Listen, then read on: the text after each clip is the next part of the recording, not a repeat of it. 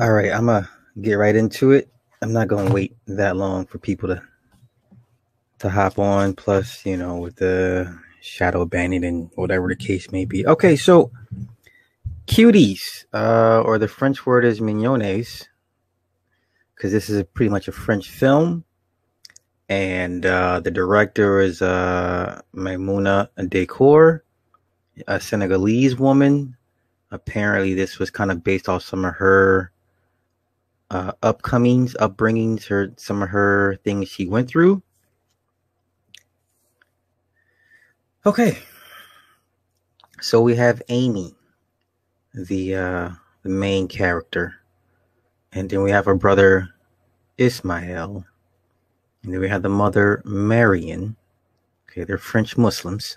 Okay, well, they're Senegalese, French, and they're Muslim. And then we have the four girls. We have Angelica, the Mexican.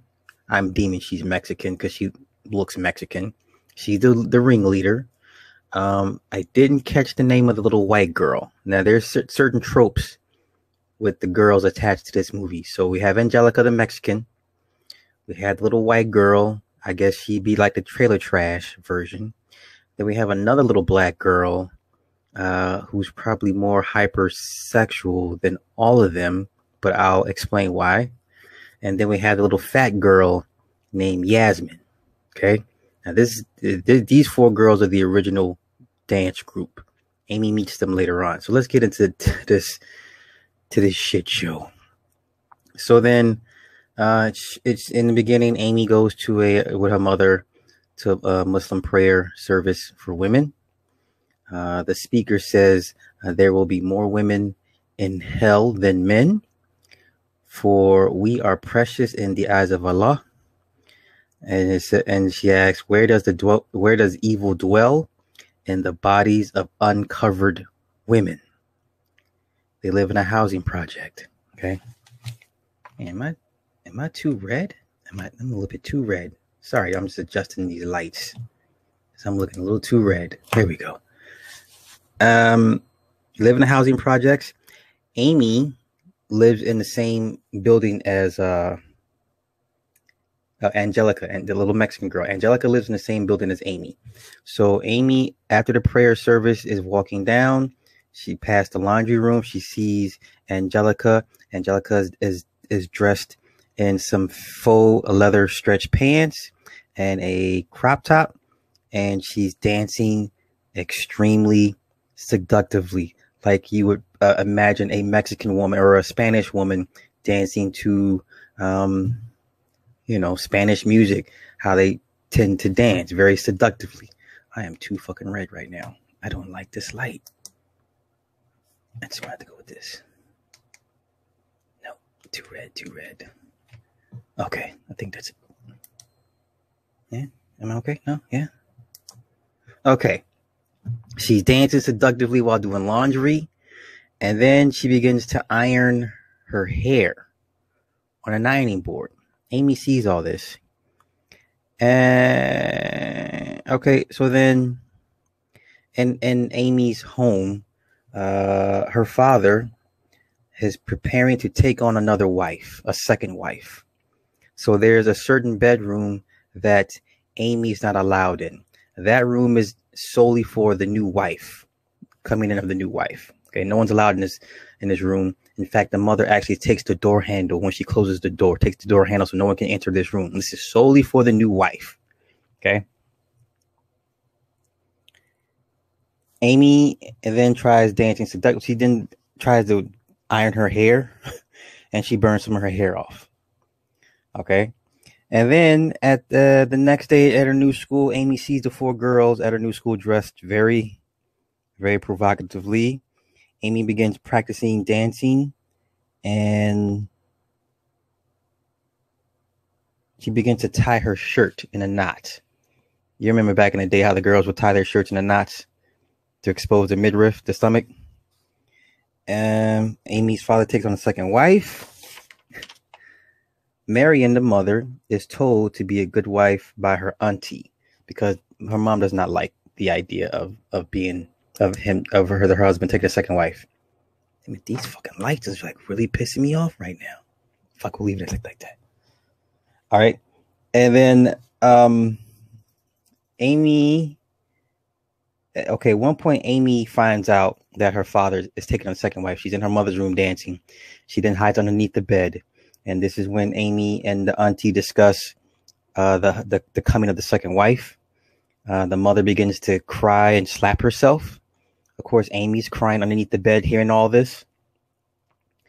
And then now, as she progresses, Amy begins to hide her affinity for t-shirts, for crop tops, underneath big shirts.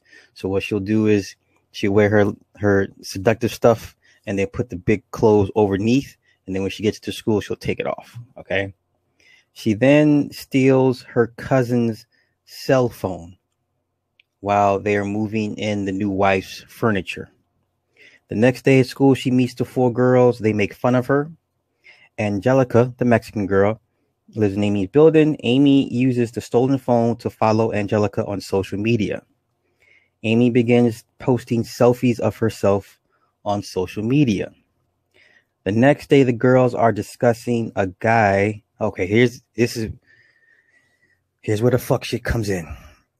So she's listening to the girls discuss stuff. So here's the discussion. This is in the actual movie. The girls are discussing a guy pissing in a girl's mouth. They think that's how babies are made. They say if it goes through your body, it's rape. The guy puts it in your mouth and it comes out your stomach. They discuss the length of a man's penis. Jessica, little white trailer trash girl, I assume, because it's off camera. You hear them talking, but you don't see who's actually saying what. I'm assuming this is Jessica. Jessica says, I've seen my brothers and it's not that long. Yasmin, the little fat girl, says, maybe your brothers hasn't finished growing. All the while they're looking at porn on a cell phone. Okay, so then the girls promote Amy to go sneak into the boys' bathroom to take pictures of a little boy's penis that they like.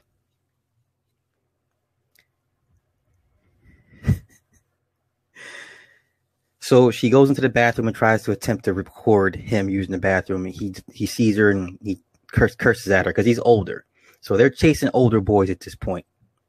Okay. Angelica plays dancing girl groups on her phone called the Sweetie Swags. So like the dancing thing is the real big thing in their city. Okay. The dance competition, like You Got Served. Okay. Basically, this is like You Got Served, a French porn version of You Got Served with underage kids. All right. Amy is okay. So then at the next practice, Amy is in charge of filming the girls practicing. They make fun of Amy's flat butt. Amy is watching stripper videos underneath her hijab during prayer. So she's in prayer with the older ladies, and she's underneath her hijab, she's watching stripper videos with the earphones in. Now, mind you, this movie is brought to you by a Senegalese woman. Okay. She then, after the prayer meeting, she then begins to notice all of the older women, their butts and hips. These women are very shapely. Okay. You know how African women can be built rather statuesque. So she starts looking at these women's butts and hips. Okay. The girls meet older boys and then lie about their ages. The little black girl, not Amy, but the little black girl. The little black girl is trying to convince the boys she's not 11, but she's older. The black girl finds a condom. They're out in the woods. The black girl finds a condom. She blows a balloon out of it. She didn't know it was a condom. And the girls are like, You know that's a condom. She's like, I didn't know. I didn't know. I didn't know. So then they rinse her mouth out with soap and dishwater because they think she's infected. It's the black girl. The girls then video chat the one boy they try to record in the bathroom. He calls them little girls, and then he hangs up on them. Next day, Angela beats up Yasmin, little fat girl, and kicks her out of the group. Amy then takes her place in the group. Angelica then records Amy humping the floor in a dance move. Amy and then Angelica begin to bond. Angelica's parents run a restaurant. She hardly sees them. She thinks she's become a bad daughter. So her grades in school have slipped. She's latched onto this dancing thing because basically no one spends time with her. Okay, so that's her problem. Doesn't go into the other girls' backstories. Amy has to learn how to cook for her father's wedding to his second wife. It is a rite of passage into becoming a woman. Okay. And then as she goes into she opens the closet and there's her wedding dress that she's supposed to wear for the wedding. It begins to leak blood, which is symbolism for her becoming a woman. So the leaking of the blood is the prelude to her having a menstrual. We're going to get into that. Amy then ditches her duties for the wedding and then goes to the dance auditions, but is late. Her team is already auditioning. Okay. Then Amy runs back home and then she begins her menstrual. So the dress is the foretelling of Amy's future to become. Okay. So through the dress, we see what is to become of Amy. Okay. As she goes through her journey. The girls then sneak into play laser tag. Oh, no, I'm sorry. The next day, the girls confront Amy. Amy pleads her case to Angelica. Angelica believes her. So she's back into the group. The next scene, the girls sneak into play laser tag. They get caught by the guard. The girls then accuse the man of harassing and groping them. A second security guard comes in. And then they get the alert that they made the dance finals. And then before they leave, Amy begins to dance for the two security guards. They then record a music video on the stairs. Now, this is the first, probably the first of the most disgusting parts of this movie. So the dance routine on the stairs for the little music video, utterly disgusting. And these are 11-year-old girls. Okay. Amy then comes to school the next day, all dolled up. Okay, she's dressed very, very seductively, whatever. She gets into a fight with one of the rival dance group girls. During the fight, her pants are pulled down, exposing her underwear. And then all the other kids pull out their phones and start recording it. Amy's dress begins to take on a shape of its own. So she goes back home after the fight. You can see the dress. She opens the closet door and the dress begins to fill out. You understand? It starts to take on a shape of a woman. So the breasts fill out, the hips widen, the dress fills out. So it's like someone's wearing the dress and it's filling out. Okay. Very symbolic. Very symbolic.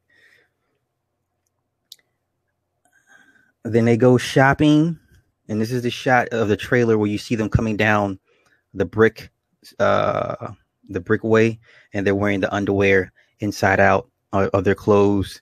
So they went on a shopping spree. They did that part. Ismael then tells the mother Amy has been buying toys and trinkets. So basically, she's a little klepto. She steals things. Okay. The mother briefly passes out during dinner. Amy exhibits a mild concern. The mother is the symbol of Amy's oppression. The mother, coupled with the auntie and the Muslim doctrine, is the symbol of oppression for Amy. Okay.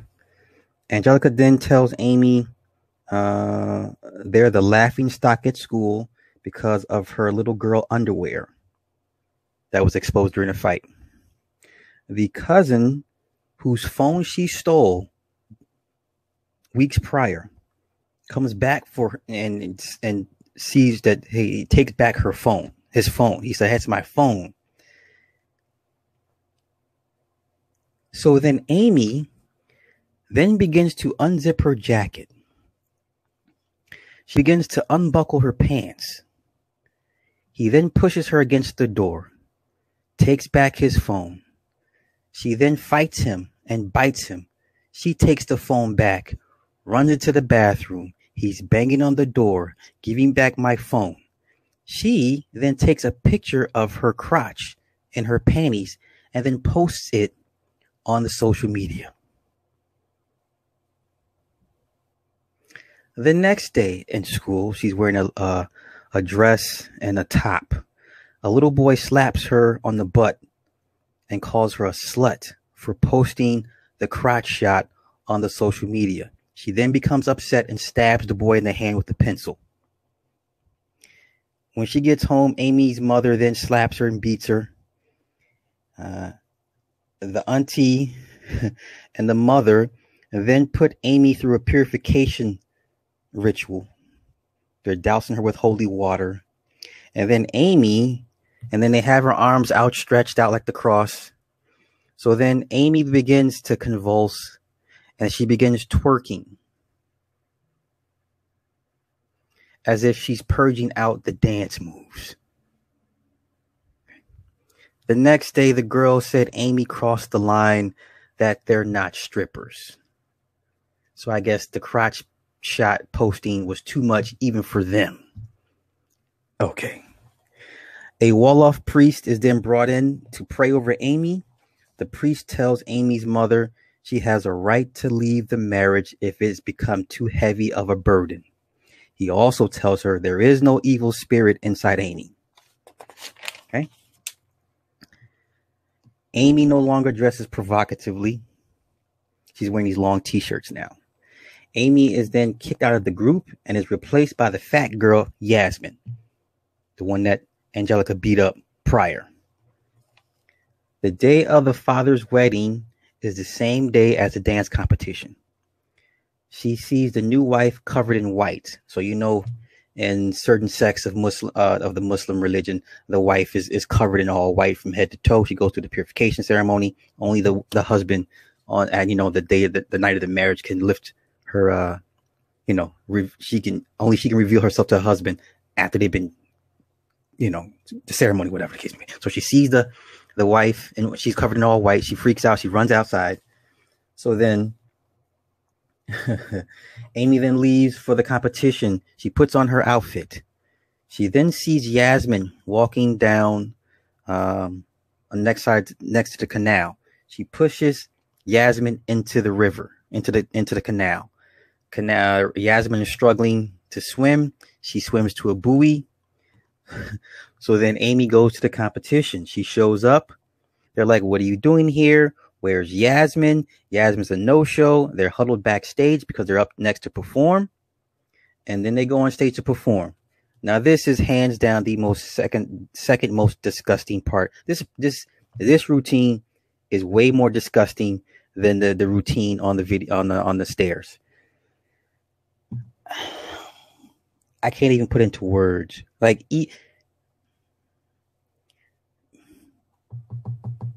yeah, some of these moves you would only see in a strip club. Like, seriously. Like, half this routine you would see in a strip club. That's how bad it was. And then you had the one girl's backside to backside rubbing their butts against each other. It's bad. It is so bad. And, people are going to say, well, y'all shouldn't give it attention.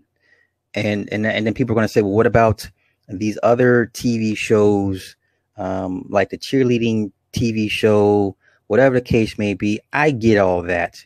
But at some point,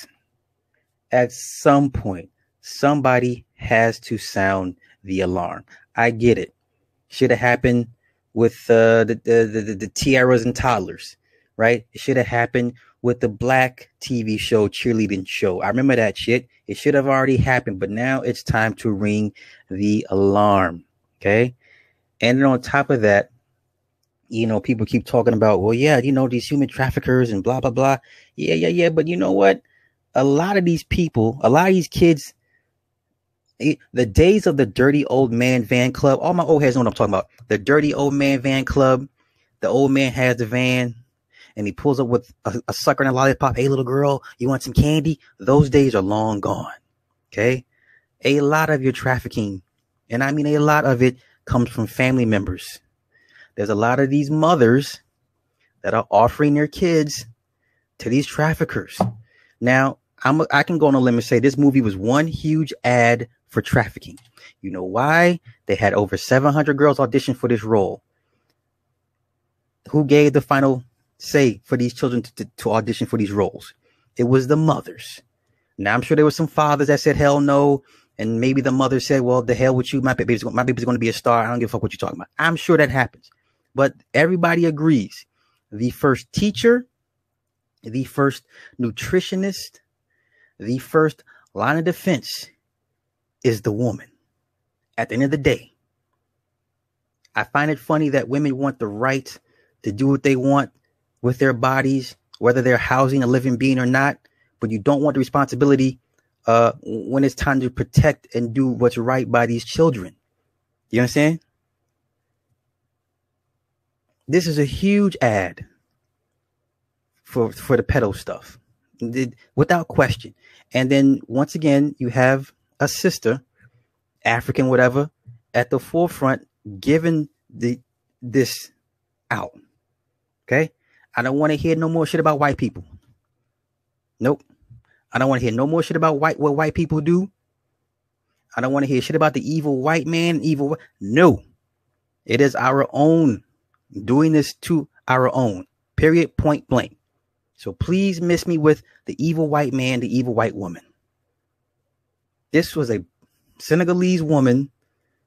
Okay. She did this. She's the director. Okay. Now let me finish up this review, this breakdown real quick. Okay, so they got Amy front and center during the performance. Amy's front and center. The moves are so risque that the audience, some of the audience members are like, oh, they're cringing, right? You have one shot of a black mother trying to cover her daughter's eyes, and the black girl's, she's like, I'm trying to see. The judges are liking it. Of course, the judges are into it. There's a bunch of sex beta kitten poses. And so like the obvious one is the biting of the finger. So when you see women do this, that's a sex beta kitten pose. So they did that.